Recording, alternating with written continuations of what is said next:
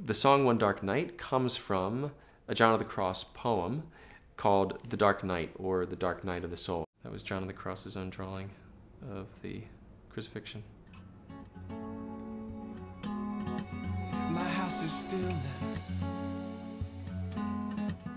and it's still anticipation burning within me.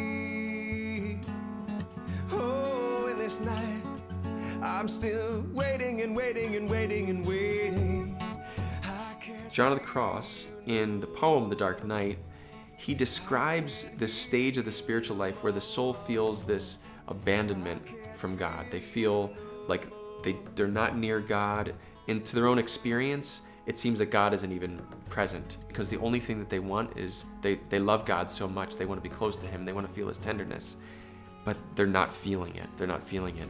And for some people it can last for 6 months, for other people it can last 10 years, but it's this time in the spiritual life that is both terribly painful and yet it can be really sweet, because if the soul perseveres, they start to experience that being with God in the desert, while you're in the desert and the desert is dry, you're alone, and yet God is with you. And coming to know God on that one-on-one, in that one-on-one way is the hardest thing, but it can end up to be the most sweet thing. Fight with love's urging longing, abandoned, I forgot myself. Forgot myself.